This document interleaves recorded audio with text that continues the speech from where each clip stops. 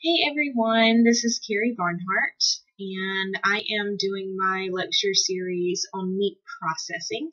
So this is lecture 1 out of 2, and this is for Advanced Meat Science in the spring of 2017.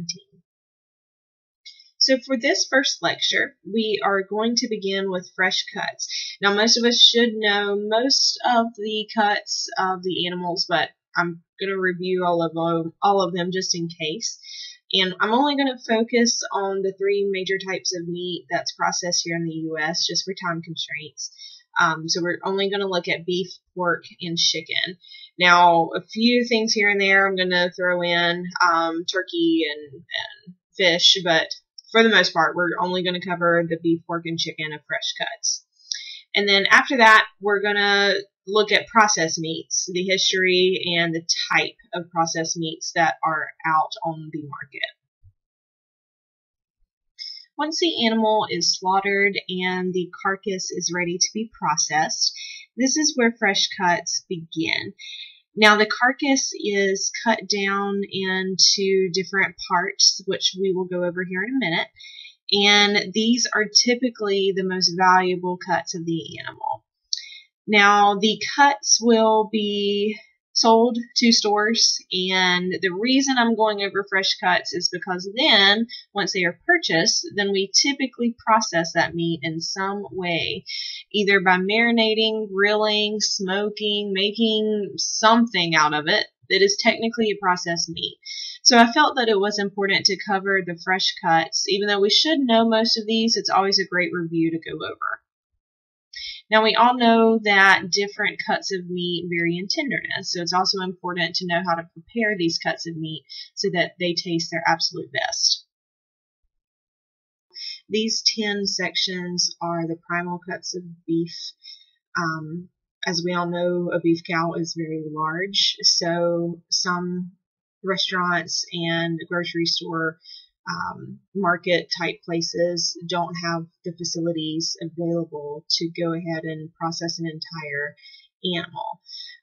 So some slaughtering houses will go ahead and cut the cows down to primal cuts, and then those primal cuts will be shipped to those smaller processing areas to be turned into retail cuts. Now, the retail cuts, which I'll go over in a second, they do vary in tenderness. Now, the less tender cuts need to be cooked a little bit differently just so they're more palatable while eating.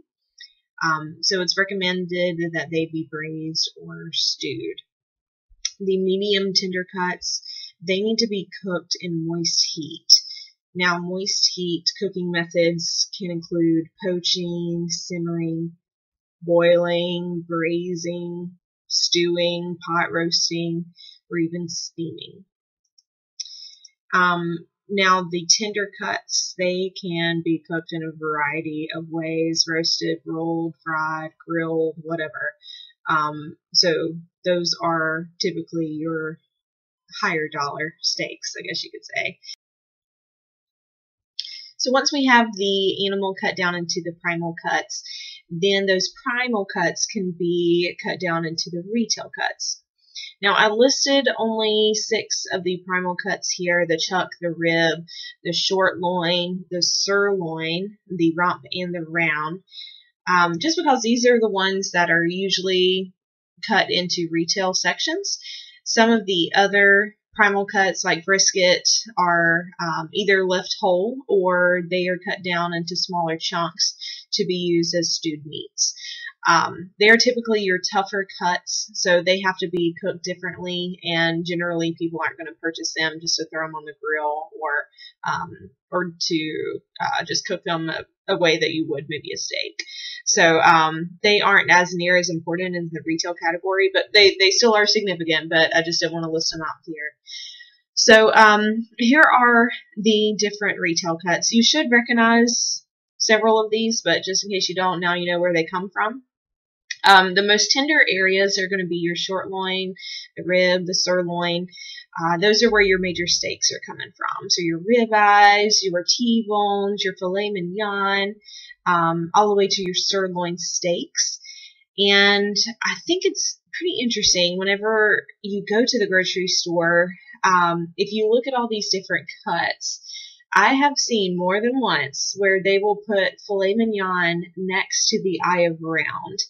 And unless you know the difference between the two, you think you're getting a similar cut of meat, it's just going to be cheaper.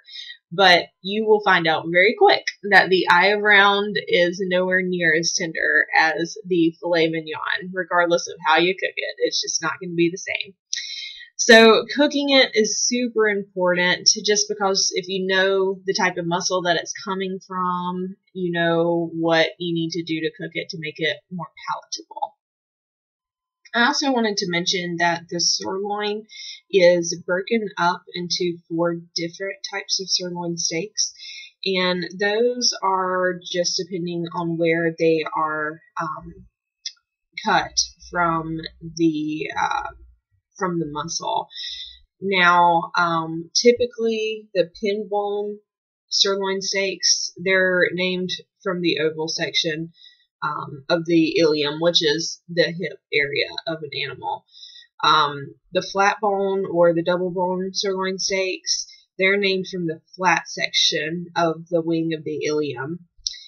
The round bone sirloin steaks, those are named from the round sections of the slender shaft of the ilium. And lastly, the wedge bone sirloin steaks are named from the triangular cross section of the ilium. So again, just because you're getting a sirloin, there are 4 different areas that they may come from. They're all still very tender. They all are still technically a high tender muscle area. But that is why they may be shaped a little bit differently, because they are different muscle sections coming out of the animal. For the pork fresh cuts, we've got a picture here showing 1 through 6. The first one is the Boston butt. The second is the loin. The third is the leg. Fourth is the belly. Fifth is the picnic shoulder. And 6 is the jowl. The Boston butt and the picnic shoulder can be sold just how they are. They can be cut down into other cuts, but typically they are sold in the big sections. Other retail cuts for the loin are the rib chops, the center loin chops, and the tenderloin chops. Those also can just be left as whole cuts and be used in roast. The leg can be cut into the butt end roast or be cured into ham, which most of us knows that it can be into a whole ham or then sliced further down into country ham by different processing methods. The belly is where the spare ribs come from, as well as the bacon. Now, it is important to understand that 3/4 of all pork consumed in the U.S. is processed. Ham, bacon, sausage, as an example, is consumed 78.6% of the time, whereas the fresh cuts of pork, the chops, the ribs, roasts, etc., is only consumed 21.5% of the time. So while the fresh cuts are important, the processed meats have more value into the U.S. industry.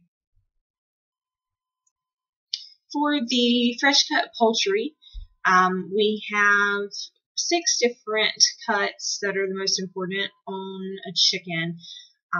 The breast meat, the drumstick, the thigh, the wing, the back, and the neck. The 3 highest profitable parts of a chicken, most of us know the first 2, the breast and the wings. For obvious reasons, they are consumed the most, just because of the higher quantity of breast meat and popularity and the easiness of eating wings. But the third one is not listed as a typical poultry cut because it is the paws or the feet of the chicken. Now these are, well, they are in our grocery stores in this area. Every once in a while you can find them in Food Lion or other grocery stores, but they are typically shipped overseas to the Asian markets. Now, the most important grading for paws is grade A jumbo, and those bring the highest cost back to the producer if they are able to get paws that are big and do not have as many ammonia burns or processing damage to them. And again, those bring back the highest amount of money. Okay, so now we've processed the carcass. We've got our retail cuts. We have purchased our meat, and now we're taking it home to process it even further. So this is where we get different processing of fresh cuts that most of us do every day at home. Marinating meat, slow cooking it, adding spices, grilling, smoking, the list goes on and on.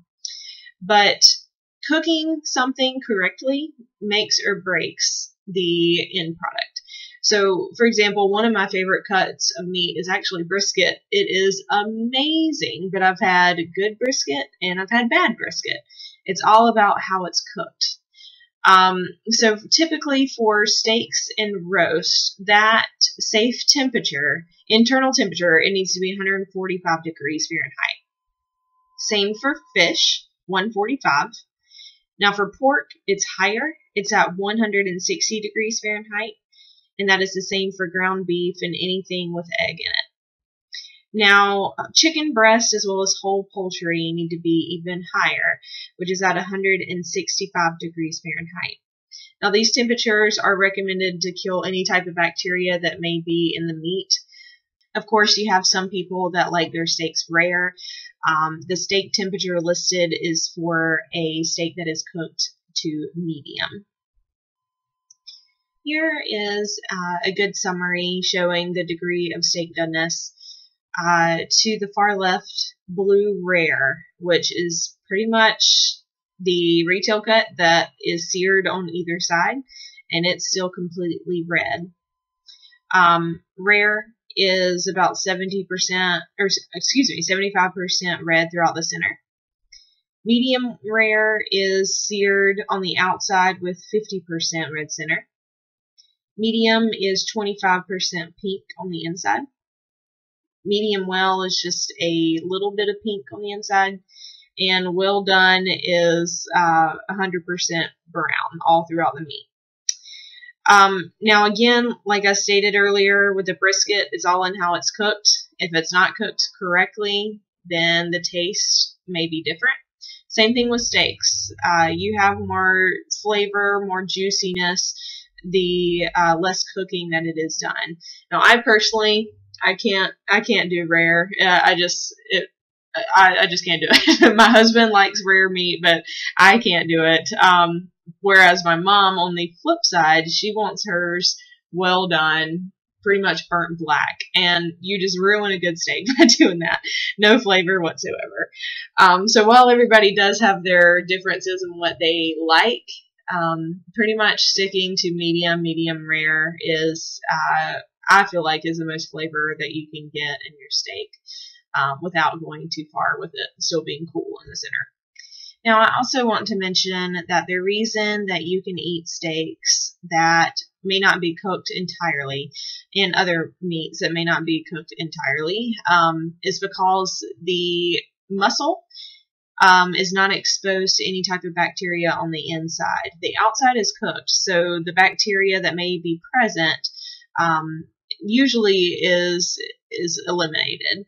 The internal muscle should not have any type of bacteria that is touching it, so you're able to not cook it as well done as other meats need to be that may have some bacteria risk. Now, this is why it drives me nuts whenever I go to a restaurant and they ask me if I want my hamburger or how I want my hamburger cooked. Hamburger is meat that has been grinded down, and so any of that bacteria, whether it's inside or outside of that hamburger, has the potential of being exposed to bacteria. So when you do eat a hamburger, it needs to be well done just to make sure that there's no risk of bacteria being on the inside of that burger.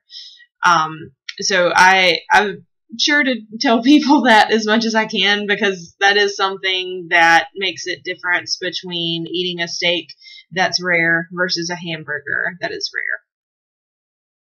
So now that we've covered the fresh cuts of pork, beef, and poultry, we're now going to jump into processed meats. I feel like there is a lot of negativity surrounding processed meats.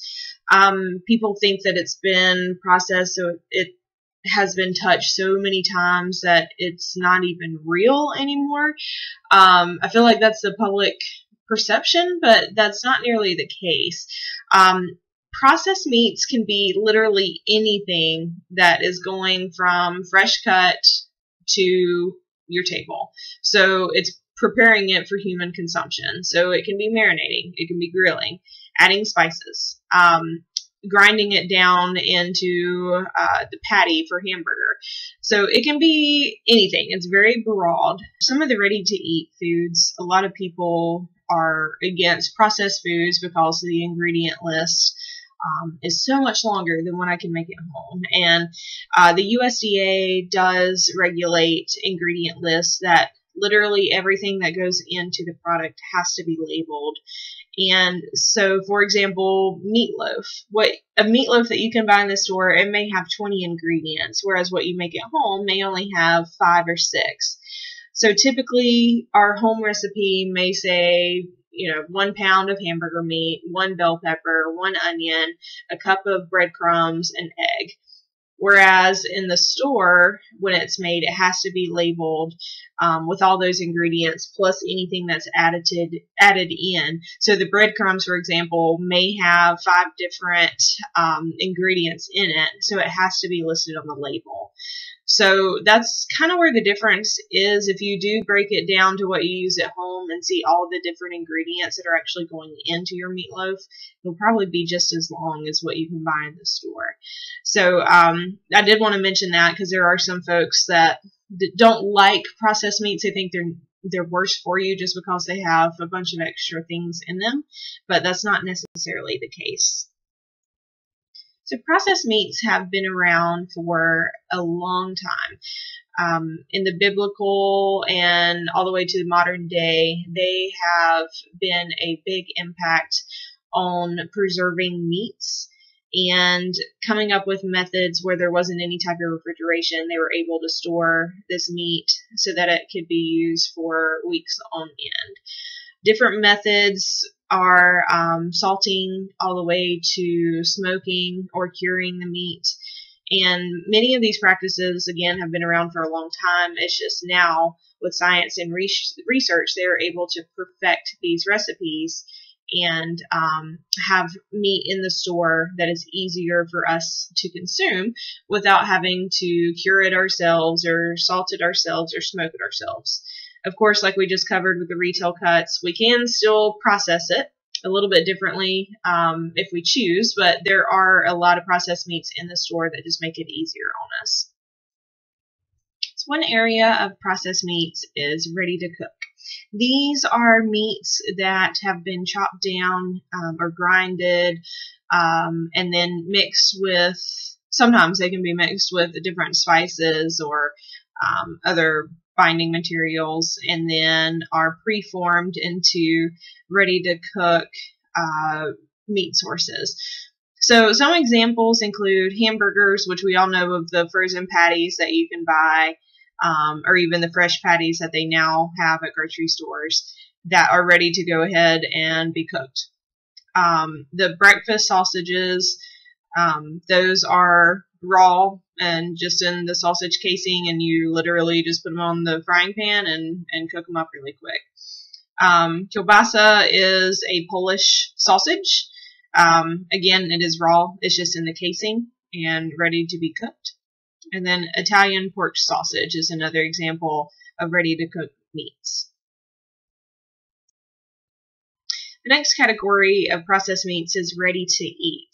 These are products that have been, again, grinded and mixed with other spices, seasonings, and put into either a sausage casing and then cooked and then sliced, ready to go out into the grocery stores.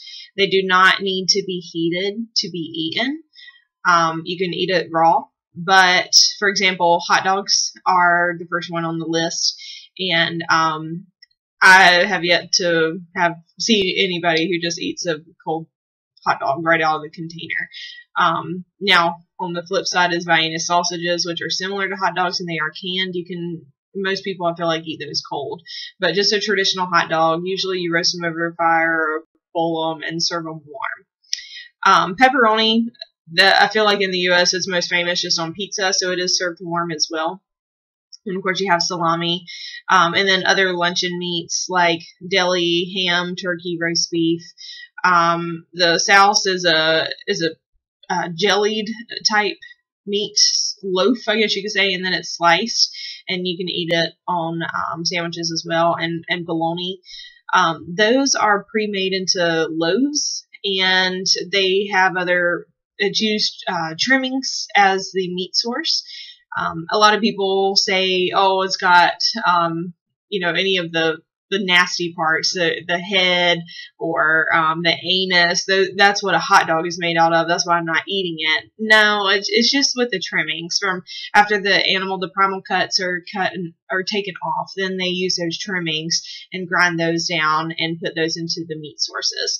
And then they form it into a loaf. They go ahead and put like a casing on it and then slice it. So the ham, the turkey, it is made with meat in it, and then it's thinly sliced in from the loaf source. So these are all examples of ready to eat, but we do have people who do go ahead and warm them up. There is the issue, while they are relatively safe, Listeria bacteria could be on some of these products, which is why people that are pregnant are recommended not to eat any type of deli meats or hot dogs, pepperoni, etc. Of course, you can eat it. It just does need to be warmed prior to eating. Next is cured. This includes salting, smoking, fermenting, any way that it is changed as additives in it, then it is in the cured section. So examples of this is bacon, which we all know there's low sodium bacon, hickory smoked. There's tons and tons of different flavors of bacon. And the one thing about bacon is it does hold a lot of its flavoring, where other meats it's not as noticeable if these different flavorings are added onto the meats. And then, of course, you have ham, which can be cured multiple different ways. So you have your breakfast ham, and then you have like your dinner ham, and those are smoked. They can be honey cured, different flavorings for them as well. Then you have pastrami, pepperoni, chorizo. Of course, the pepperoni, we had it listed at our last category 2 is ready to eat. It can do several different things. Just because it's ready to eat doesn't mean it can't be cured. It's cured and ready to eat, so it goes in both categories. And then chorizo is a Mexican sausage. If you've gone to a Mexican restaurant before, they may have had chorizo on the menu. And it is also a cured meat product. Now, some of the curing, it relates back to the history that we discussed earlier. There's several people who still like to do cured meats just because it does take them back with their traditions. But as far as preservation goes, especially in the U.S., there's really no need to cure meats to preserve them. But then again, if it wasn't for curing meats, then we wouldn't have bacon. So I think we can all say that we very much enjoy having an option of curing meat. And in other countries where there's not refrigeration as much available, then it is still a staple to those cultures. The last category of processed meats I'm going to cover today is canned meats. Examples of these are Spam, Vienna sausages, corned beef hash, sloppy joe sauce, and of course any chicken, turkey, beef, or fish. Now these are great resources for people who would like to store up some protein for emergencies. Some people really like to have these in their cabinets just for cooking. If the recipe just calls for a little bit of chicken in it and they don't want to turn their oven on for just one chicken breast, then a can of cooked chicken is very easy to pick up and add it to their meal. There's a lot of different options of canned meat. There are some deli type sandwich meats that can be eaten. There's tons of different varieties and flavoring. Again, it all goes back into using the meat trimmings, and then they combine it with different flavorings and go ahead and cook it and have it canned, and it's pretty shelf stable. So that is the last one we're going to cover today on the different types of processed meats.